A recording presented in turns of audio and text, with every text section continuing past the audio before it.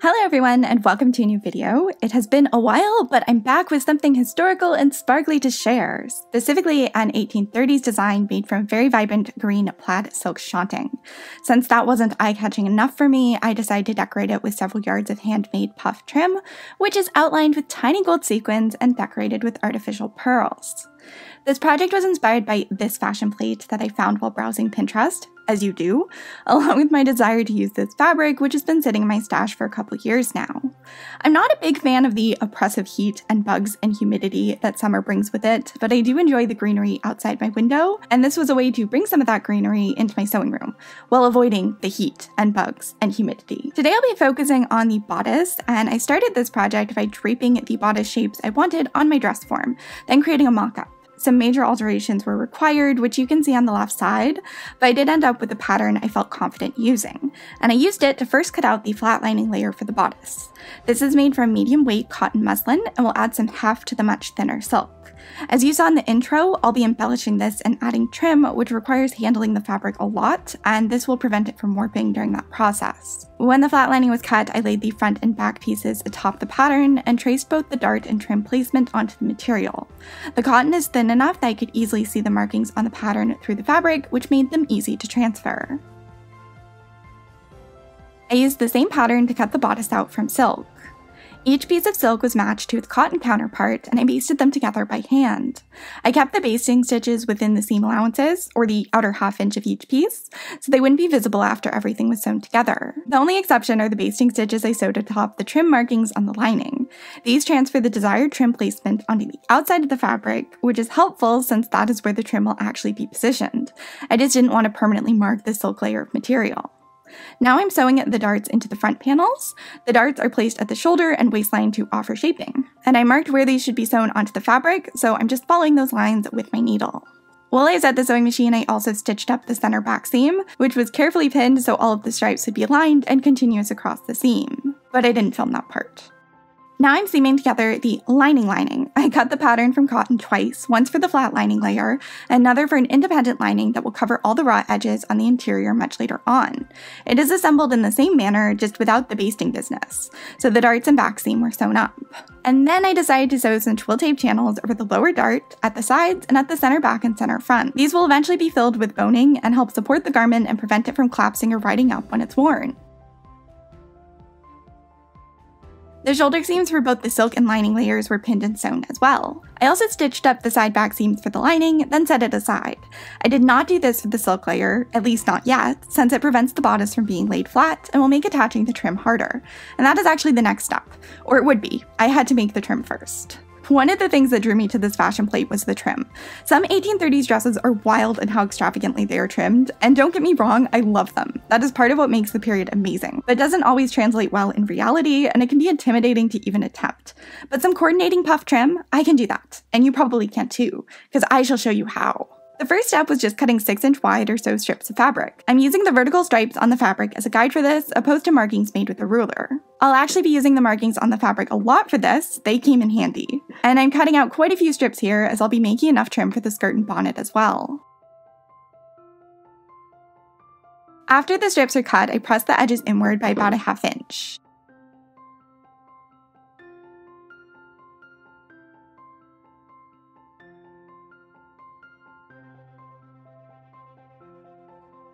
From the backside of the fabric, I'm making marks near the folded edges that are 1½ inches apart. I'm making these marks on both edges, but I'm staggering them by 3/4 inch. So one of the marks starts 1¼ inch away from the end of the strip, and the other starts 2 inches away from the end. Here's a piece of the marked material with the marks highlighted in case there's any confusion.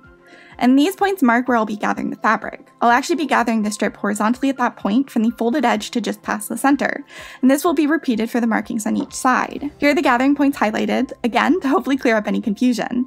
And this is where the striped nature of this fabric comes in handy. I didn't have to mark these points horizontally. I could just sew parallel or across whatever stripe was closest to the marking. And speaking of sewing, I'm starting a ½ inch beyond the center point on the back side of the fabric. Then I'm stitching outward from that point to the folded edge using running stitches. I pulled the thread tightly to gather the material at that point.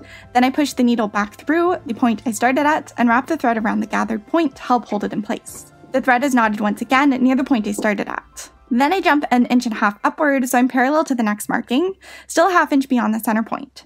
The thread is knotted once, then the process is repeated. The fabric is gathered at that point, then the thread is wrapped around the gathers and tied once. I found it was fastest to follow the markings and gather one side down completely as opposed to jumping back and forth to either side.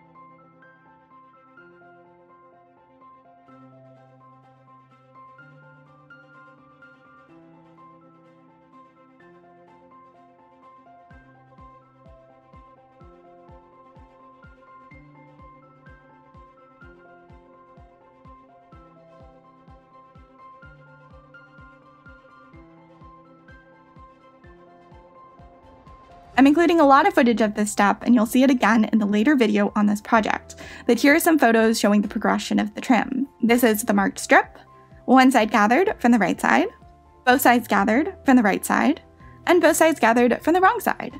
I realize at this point the trim doesn't look like much. It really comes to life when it is ironed. And it is ironed in a very particular way. I'm using the weight of my iron to briefly hold down one end. Then I'm using my fingers to pull the sides of the trim outward, making each gathered section shorter but wider, resembling more of a puff.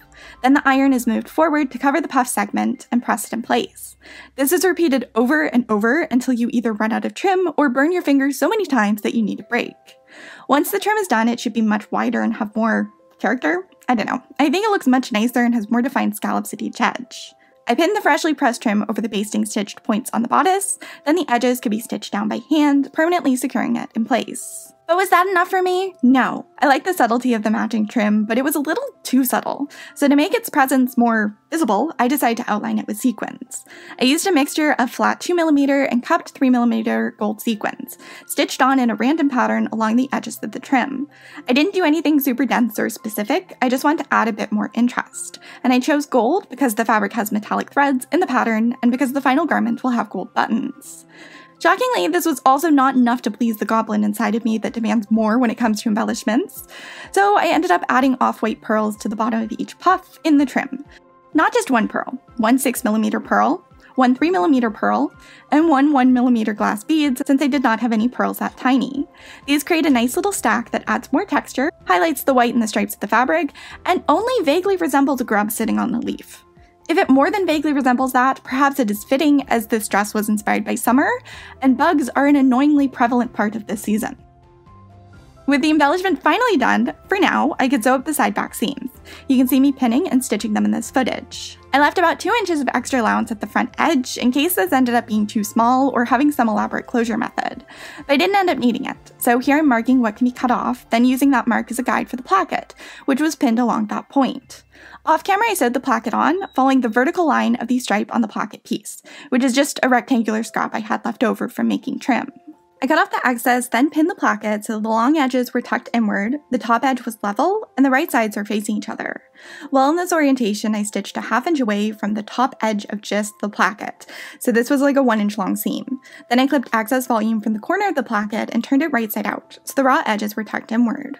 I realized I did not do a good job of explaining or filming this, and for that I apologize. I was eager to move on after like 3 days of making trim and sewing on beads. Here's what the placket looks like when fully pinned on. I ended up replacing those pins with basting stitches off camera. The other side was not trimmed, but was instead turned inward by several inches, and once again I filmed pinning it but not sewing it. Now I decided the dress needed a collar. Did I make a normal standing collar from starched cotton? Of course not! Don't be absurd! That would be way too easy! No, I pulled these lace collars from my stash and made a cardboard template matching their dimensions with an extra 1/2 inch at the top edge. I traced around this template onto layers of silk and cotton. Then I cut a 1/2 inch or so away from the outline, leaving enough excess to serve as seam allowances. I cut 8 pieces of silk and 8 pieces of cotton using this template. I'll be using 4 collars for the collar and 2 for each cuff, so I needed 8 in total. I think these collars were made for children's clothing because they are pretty tiny, but they will end up working for what I have in mind. All my pieces were taken over to the ironing board. The top edges were aligned with the top of the template, then the outer edges were wrapped over the template and pressed in place. This is way more precise than turning the edges inward by eye, and faster since the curves can be tricky to press smoothly. I repeated this for both the cotton and the silk pieces. The lace collars were pinned atop the silk, so the outer edges were even.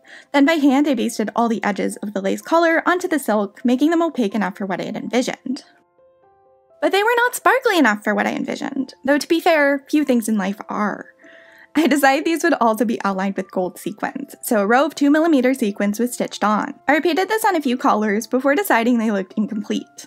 Then I decided to add larger, iridescent sequins to the floral motifs within the lace, and I alternated the direction of the sequins so some face in and some face out to offer variation to the flowers. Here's a fully sequined collar, and I feel like I could have embellished these a lot more, so I was pretty restrained, but I wasn't completely finished yet either. The collars will also have puff trim around the edges. This was created using a narrower strip than the trim on the bodice, though the process of making it was very similar. One edge was pressed inward, then I marked points 1.5 inches apart, about a ½ inch away from the top edge. It was gathered down using the same method shown earlier, but since I only needed one edge to be visible, there's only one side that is folded inward and gathered. But still, the whole running stitches, wrapping the thread, knotting it off, moving to the next marking, knotting it off again, and repeating was the same. It was also pressed in the same manner, with the edges being pulled to open it up, then promptly pressing it so it held that shape. The trim was then pinned onto the outer edges of the collars. The raw edges are tucked underneath with the scalloped/puffed edge exposed. I sewed it on all the way across the perimeter of the collar, then using heavier duty thread I went back through and pulled the gathered points to be a bit tighter and sit flush against the edge of the collar. The thread was knotted once, then a gold bead was sewn over the gathers. The thread was knotted again, then I moved to the next gathering point and repeated the process. Now the right side of the collars looked pretty great. The inside, however, not so much. That is where the cotton pieces I cut and pressed earlier come in. I pinned these to the back side of each embellished collar, then stitched the edges together from the back side using whip stitches which aren't visible from the front. To fit the neckline of the bodice, the collars had to be overlapped somewhat, but I actually like the way it looks. It's almost like flower petals. Once it was pinned to my satisfaction, it was basted to the bodice with a ½ inch allowance. The seam allowance ended up being pretty thick, so off camera I had a heck of a time notching it, understitching it, and pressing it to get it to fold out smoothly. But once I accomplished that, it was time to resolve the interior of the bodice, which looked like this. And that is where a lining comes in. I put the bodice on the dress form inside out, then pinned the lining I made earlier atop it, so the raw edges and seams were aligned.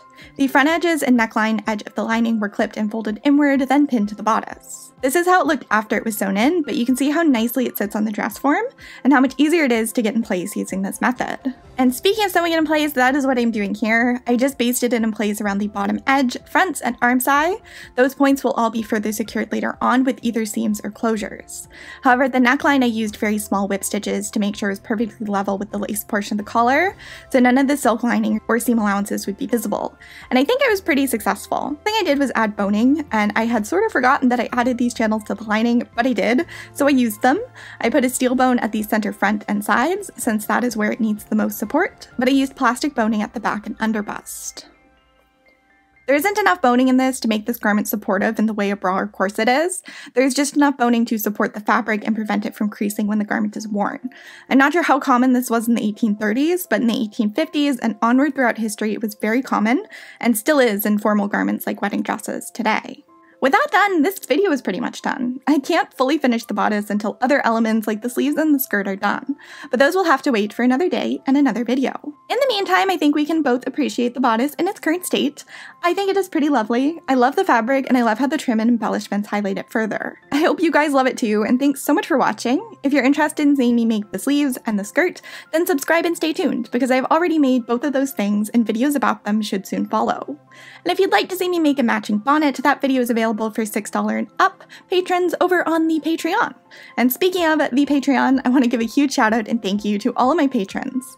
There'll be a whole bunch of their names on screen, but I want to give a special shout out to my top tier patrons, who are Jamie Denon, Remy S., Mary Kinsey, Wendy Nickerson, Vita Tormina, Cass, Heidi Nizer, and Jordan Carpenter.